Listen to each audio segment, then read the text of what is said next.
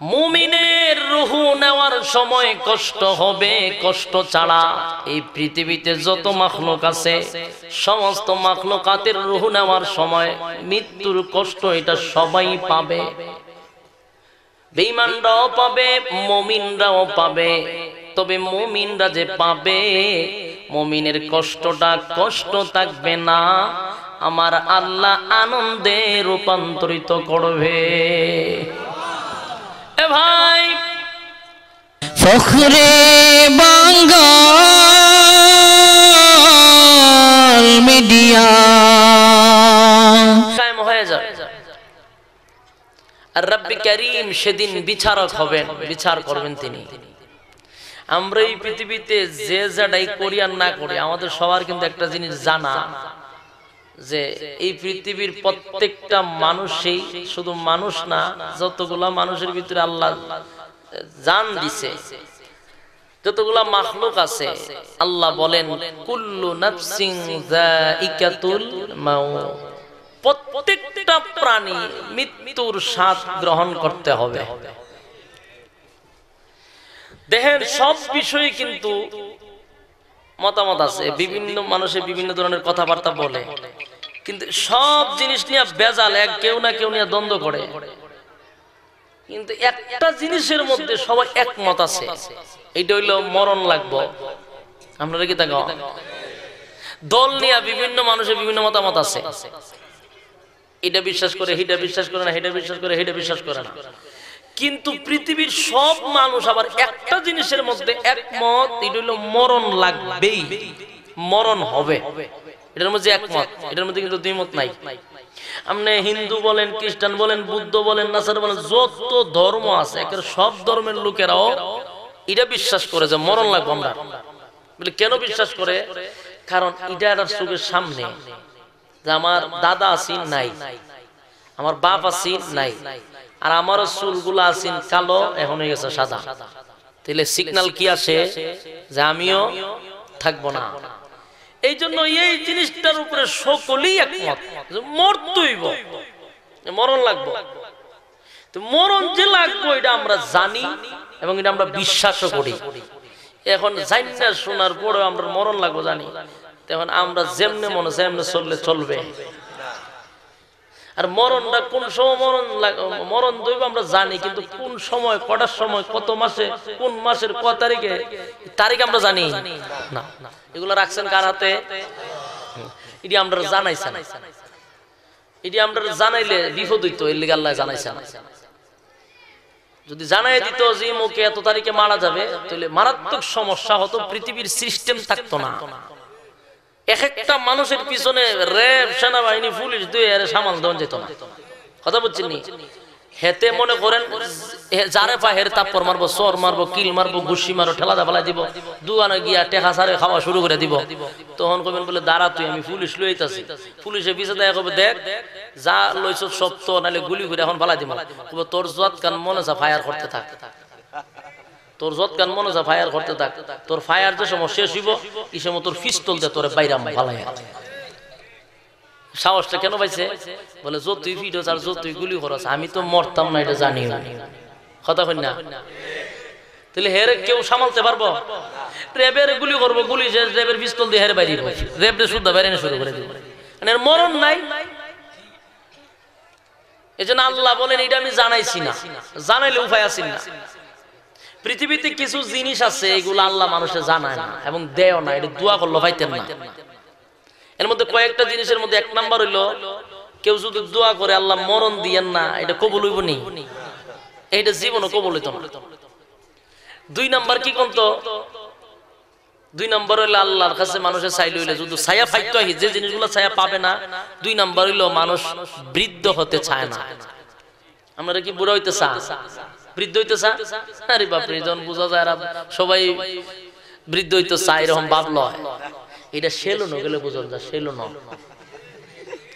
সাদা দাঁড়িয়ে ঢুকছে, মায়ের সময় খালো হইয়া বেরিয়ে আইছে, কলব দিয়া খালা করে কমিল্লা গেছি এক মাহফিল, বেড়া কুমিল্লা কালিয়া আমার সাথে আমি কিছুদিন পড়ছি, এখানে দাখিল দিয়েছিলাম আলিয়া।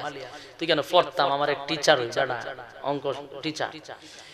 হেবাটার হারা জীবন দেখছি আমি, দাড়ি লাল, আবার কিছু কিছু সাদা, কিছু লাল, এরকমই দেখছি আমি, চিনি বাবু চেহারাটা।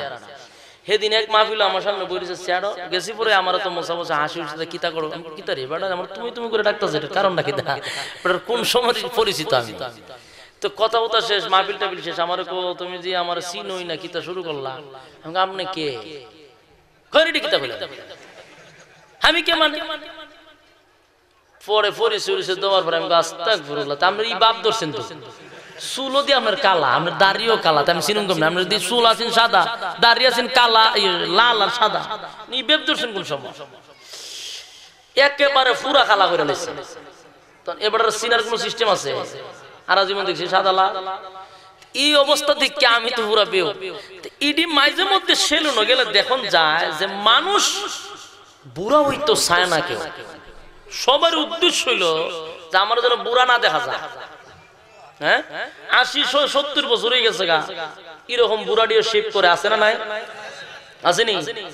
এক বুড়া শেভ করে আমার দ্বারা বয়ে বিয়া, আমি বয়ে রেছি ছিল না, এই যে শেভ করে এর গাল কিন্তু দুনো সাইডে বাংলা, বুঝছেন? তো শেভ যে গান পর্যন্ত করতেছে, এই গান পর্যন্ত যখন ইয়ে লই আইছে, কুল লইছে, তখন এই গানটা তো বাঙ্গা ইয়ে জায়গা নিচে দিয়া, তো বেড়া গালও টানতেছে, হেমদা টানতেছে, হেমদা টানতেছে। আর আমি যেতাম প্রোগ্রামে, কইও আপনি যেটা শুরু করছেন, হ্যাঁ দুই গাল দিয়ে লাগাবেন না আধা ঘন্টা, কজুর একটু বন শেষ করে টানতেছে। আমি কই এমন হইতো না, এমন হইতো না, এক কাজ করেন, একটা খাটের টুকরানি পানি চাইছে, এটা এমদা ডুকাই একটা ডিগা দিলে পরে এরপরে টান দিবেন, তখন এটা লেভেল আইব, নাইলে সম্ভব না।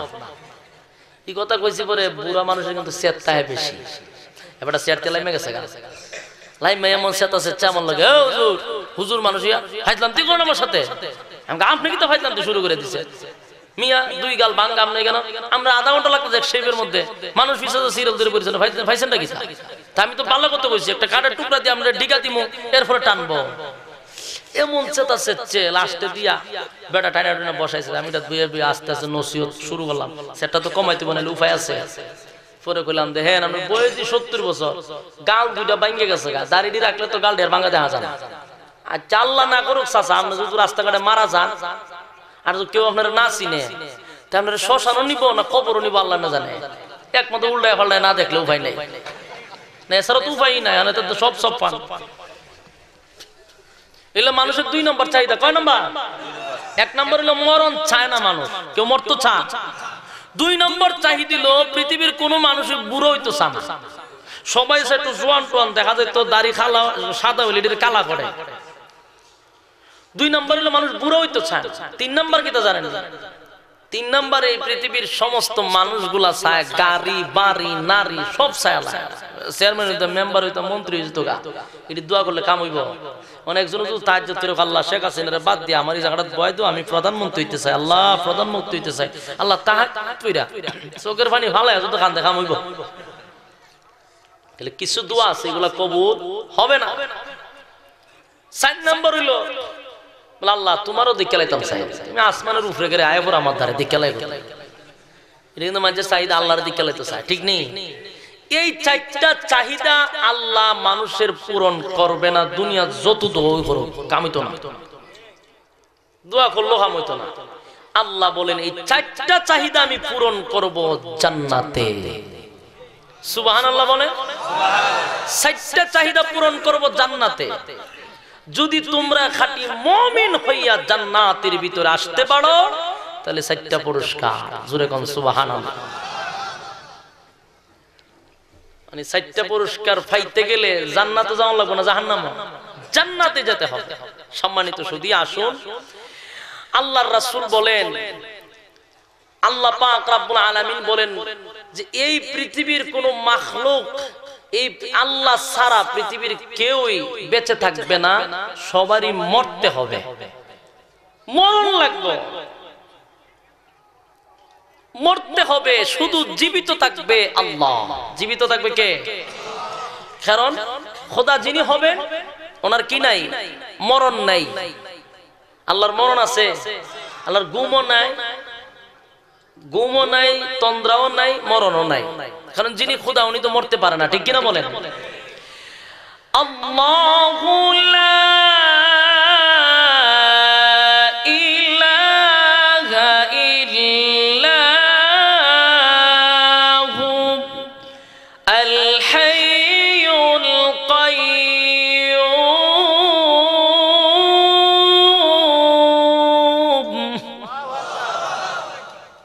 আল্লাহ পাক রব্বুল আলামিন বলেন উনার যেমন ঘুমও নাই, তন্দ্রাও নাই, রব্বে কারীমের কোনো মরণও নাই। সুবহানাল্লাহ। আল্লাহ ছাড়া সব কিছুর কি আছে? মরণ আছে। একেবারে ফেরেশতারা সুদ্ধা, সব ধ্বংস হয়ে যাবে, কিন্তু ধ্বংস হবেন না আল্লাহ। সম্মানিত সুধী, তাহলে এবার আসুন, সবার মরতে হবে এই জিনিসটা যদি আমরা বুঝি যে আমার মরণ লাগবে, এটা যদি একটা অন্তরে বিশ্বাস করি, তাহলে আমাদের দ্বারায় সমাজের কোনো ক্ষতি হতে পারে না, আমরা পরিবর্তন হয়ে যেতে পারি। তো মরণ দিয়ে লাগবে। আল্লাহ বলেন কুল্লু নাফসিন যায়িকাতুল মাউত, প্রত্যেকটা প্রাণী মৃত্যুর স্বাদ গ্রহণ করতে হবে। এক কথা, সবারই মৃত্যুর শ্বাস গ্রহণ করতে হবে। মৃত্যুর যে যন্ত্রণা, মৃত্যুর যে কষ্ট, এটা সবারই, এটা সবার জন্য, এই কষ্টটা সবাই পাবে। আম্মা জান আয়েশা বললেন যে নবীজি, মুমিনদেরও কি কষ্ট হবে? মুমিনেরও কি কষ্ট হবে? আল্লাহ রাসূল বললেন, হ্যাঁ, মুমিনেরও কষ্ট হবে। মুমিনও কষ্ট পাবে।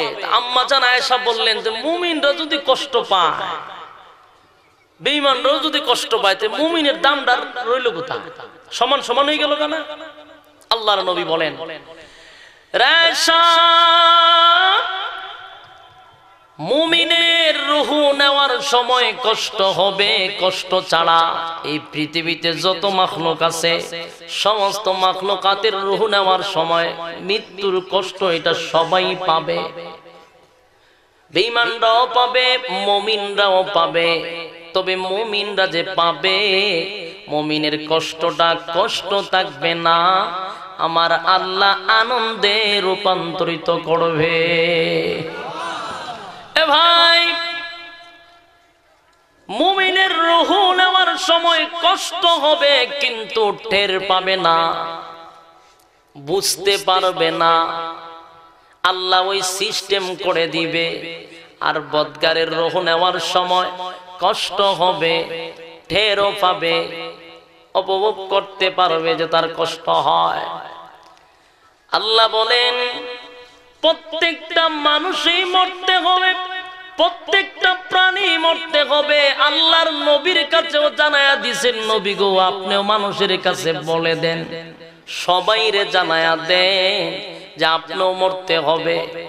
আর আপনার যা কিছু আছে সব কিছু আমি আল্লাহর জন্য, আপনার জীবন মরণ কুরবানি সব কার জন্য? ইন্না সলাতি ওয়া নুসুকি ওয়া মাহইয়ায়া ওয়া মামাতি লিল্লাহি রাব্বিল আলামিন।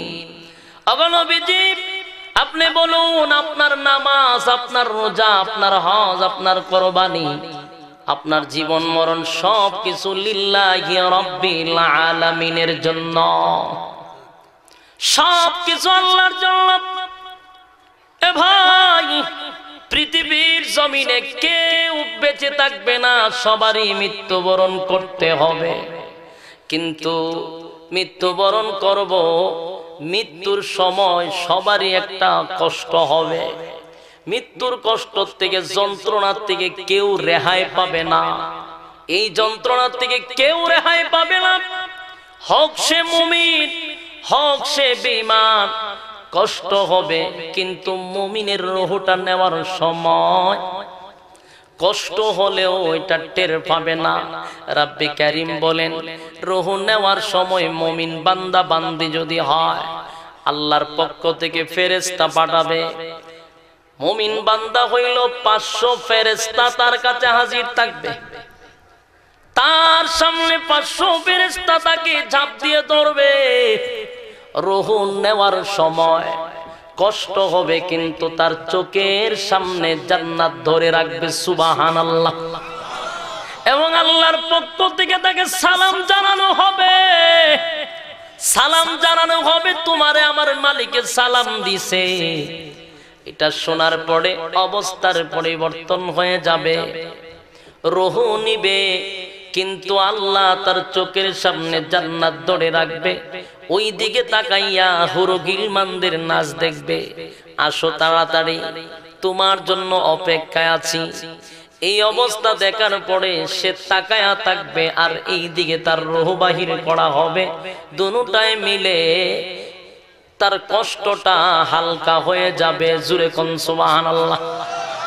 কিন্তু কষ্ট হবে, টার পাবে না।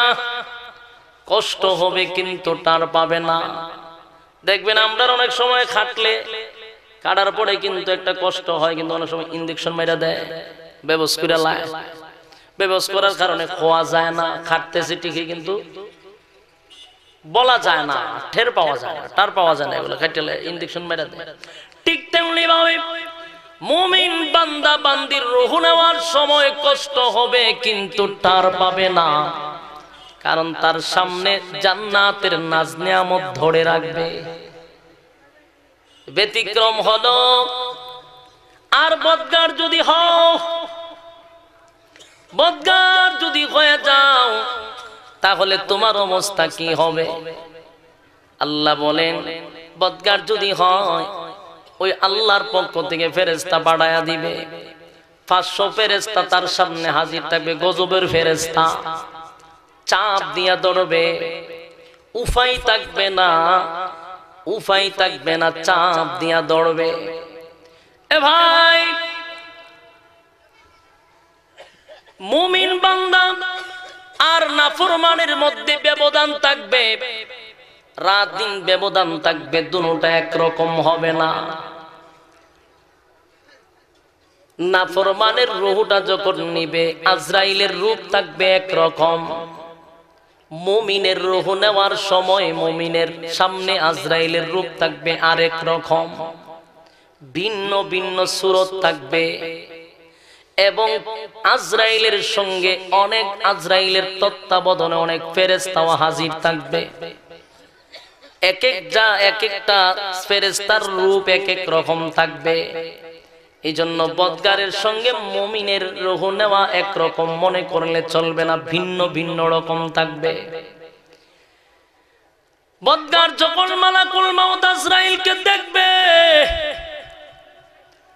তার রূহটা 360টা জোড়ার মধ্যে দৌড়া দৌড়ি শুরু করে দিবে, উফাই থাকবে না। রূহটা দৌড়তে থাকবে, দৌড়াদৌড়ি শুরু করে দিবে। মালাকুল মউত আজরাইলের চেহারা তো ভয়ানক হবে। দেখবেন অনেক মানুষ মারা যাওয়ার সময়, কিছু প্র্যাকটিক্যালে দেখবেন মৃত্যুর সময় অনেক মানুষ গেলে চেহারা লুগায়, দেখছেন এরকম চেহারা খালি লুগায়, চেহারা লুগাইতে তাকে চেহারার পরিবর্তন করে ফেলে, চোখ বাইর করে দেয়।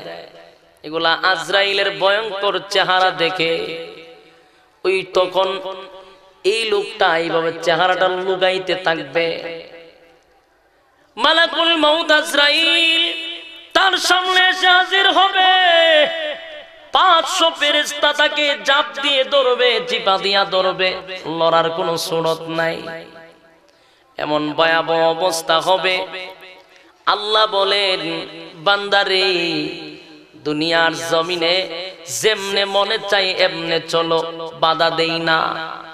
যেমনে মনে চায় এমনে চলো, আমি তোদেরকে বাধাও দেই না। আপনারা যে রাত্রের বেলায় তাহাজ্জুদ নামাজ পড়েন, ফেরেশতায় আপনারা ধরে রাখেনি? হ্যাঁ, রাত্রে যে ডাকাতি, চুরি করে, জেনা করে, ব্যভিচার করে, ফেরেশতায় আপনারা ধরে রাখে? ধরে রাখেনি? কেন ধরে না? দুনিয়া তোমারে পাঠাইছি, যেমনে মনে চায় এমনে চলো, স্বাধীনতা দিয়া দিলাম তোমারে। কিন্তু বুঝবি যেদিন সময় তোর সামনে হাজির হবে, আরে বান্দা, 24টা ঘন্টা আমি আল্লাহ তোর সময় দিলাম। একটা দুইটা ঘন্টা নয়, রাত দিন 24 ঘন্টা সময় দিলাম। বন্দারে 24টা ঘন্টার ভিতরে একটা ঘন্টাও কি আমি মালিকের জন্য রাখা যায় না? খালি দুনিয়া দুনিয়া দুনিয়া। মানুষের কাছে গেলে, নামাজের জন্য গেলে, ওয়াজ নসিহতের জন্য গেলে হুজুর সময় নাই। ব্যবসা করে বেচারা ব্যস্ত মানুষ, সময় নাই। আল্লাহ বলেন ওই নাফরমান গুলার আমি রাত দিন 24 ঘন্টা সময় দিয়েছি, কিন্তু 24 ঘন্টার ভিতরে একটা ঘন্টা আমি মালিকরে দেয় নাই। এই নাফরমানের সঙ্গে আমার হিসাব আছে, এই নাফরমানের সঙ্গে আমার হিসাব আছে। এমনি এমনি আল্লাহ ছেড়ে দিবে না, এমনি এমনি ছেড়ে দিবে না। একটা যন্ত্রণা হবে মৃত্যুর সময়, সামনে আলোচনা রাখবো। একটা যন্ত্রণা হবে মৃত্যুর সময়, আর একটা ভয়াবহ অবস্থা হবে কিয়ামতের মাঠে। এই জন্য খুব সাবধান, যেমনে মনে চাই এমনে চলো, বাধা কিন্তু দেই না। তাহাজ্জুদ পড়লেও আমার ফেরেশতা বাধা দেয় না, জেনাবে বিচার করলেও ফেরেশতা তোমার পায়ে ধরে রাখে না। কিন্তু কেন ধরে না? স্বাধীনতা দিছি, যেমনে মনে চায় এমনে চল। রাস্তা হইল দুইটা। কয়টা? এ ভাই, রাস্তা হলো দুইটা। এক রাস্তায় চলা যেখানে শেষ হবে এটা হলো জাহান্নাম, আরেক রাস্তায় চলতে চলতে যেখানে শেষ হবে এটা হবে জান্নাত। দুটোটা রাস্তা চলার স্বাধীনতা দিলাম, মাঝখানে কোনো সিকিউরিটি গার্ড রাখি নাই। পাপের কাজ করলেও তোমারে বাধা দেয় না, নেকির কাজ করলেও বাধা দেয় না, কারণ হিসাব হবে তো আমি আল্লাহর সঙ্গে, ঠিক কিনা? আপনার ব্রাহ্মণবাড়িয়া যে কাউতুলির মনে করেন বড় বড় হোটেল আছে না, হ্যাঁ, এই হোটেলে যখন কাস্টমার ঢুকে, ম্যানেজার সামনে তাহে না করে পিছনে তাহে? সামনে তাহে ম্যানেজার। ম্যানেজার কিন্তু বৈশা তাহে, আর কাস্টমার সামনে দেয় ঢুকে। তখন ঢুকার পরে ম্যানেজারে দেখেনি ঢুকছে দে, তো হে বইয়াও কেন গিয়ে অর্ডার দিতেছে। যারে অর্ডার দে হের নাম কি? মেসিয়ার কইনি, মেসিয়ার অর্ডার দিতেছে, দুমসে অর্ডার দেয়। তো দুমসে অর্ডার দিতেছে, দুমসে খাইতেছে, মেসিয়ারে কতক্ষণ দিতে দিতে পরে দেখো বাবারি বাবা, এটা তো বাপ বালা না, যে অর্ডার দেয় আর খায়। যেই পরিমাণ খাওয়া শুরু করছে এই পরিমাণের হিসাবে কেমনে দিব? এটা তো লক্ষণ বালা না। এখন আস্তে আস্তে গেছে ম্যানেজারের, ম্যানেজার সাহেব ওই যে কোনাত বইয়ে রয়েছে দেখছি নিয়ে রেখো, দেখছি তো। কে কিতা করতাম, গাল ফাতারে কয়েকটা কেসতাম নি। কে রে ভারে যেভাবে খাওয়া শুরু করছে তুই সব দিতাম তো না। ম্যানেজারে কয় তোরে কি রাখছি আমার কাস্টমারের সাথে ব্যবহার খারাপ করার জন্য? তোরে রাখছি কিসের জন্য? কাস্টমারের সাথে সুন্দর আচরণ করার জন্য, তাদের খেদমত করার জন্য, গোলামি করবার লাগিয়া। তুই হেরে তাপ মারতে কেন? তোর কাজ এটা নয়, তোর কাজ হলো তার সেবা দেওয়া। এর যা মনে আছে তা খা, যেটা মনে আছে এটা করো। কিন্তু হে যে সময় বাইরে আমার সামনে দিয়ে বাইরে, মানে হিসাব এর সাথে আমার। তোর কাজ হইলো তুই হের খেদমত করতে থাক। এ যদি আর দোকান খাই এলাম অসুবিধা নাই, কিন্তু হিসাব তো আমার সামনে দিতেই কথা কই না? ঠিক তেমনি ভাবে আল্লাহ বলেন মানুষ পাঠাইছে দুনিয়াতে, যেমনে মনে যেমনে চলতেছো ফেরেশতা মাঝে মাঝে আল্লাহর আল্লাহ হে যে জানাডি করতেছে রাতে তুললে কাসার মারিতাম নি। আল্লাহ কয় তোরে কি কইছে আমি আসার মারতে? তোরে রাখছি হের সেবা করবার লাগা, মানুষের পিছনে খেদমত করতে থাক। আমি আল্লাহ তোর এই কাজে বানাইছি, এর আসার মারার জন্য বানাইছি না। বলে আল্লাহ যে খারাপ কাজটি করতেছে এটা তোর সহ্য হইতেছে না, বলে এর যেমনে মনে যেমন চলো এর হিসাব আমার সামনে দিতে, এর হিসাব ওই ভাষার সাথে হিসাব হবে আমার সাথে। যেমনে মনে যেমনে চলো, তোর কাজ হলো তার সেবা করা। সুবহানাল্লাহ। এ ভাই, এই জন্য যেমনে মনে চায় এমনে চলি, আমাদেরকে কেউ বাধা দেয় না, কেউ গালি দেয় না, ফেরেশতারাও ধরে রাখে না। কারণ বান্দারে যেমনে মনে চায় এমনে চল, কিন্তু তোর হিসাব আমি আল্লাহর সামনে হবে। কুল্লু নাফসিন বিমা কাসাবাত রাহিনা। পৃথিবীর সমস্ত মানুষদেরকে আল্লাহ উদ্দেশ্য করে বলেন, এরে বান্দারা তোমরা যা কিছু করো না কেন তোমাদের কৃত কর্মের জন্য আমি আল্লাহর দরবারে জবাবদিহি করতে হবে। হিসাব ছাড়া উপায় নাই। কিয়ামতের মাঠে যদি কেউ আল্লাহর কাছ থেকে হিসাব নেয়,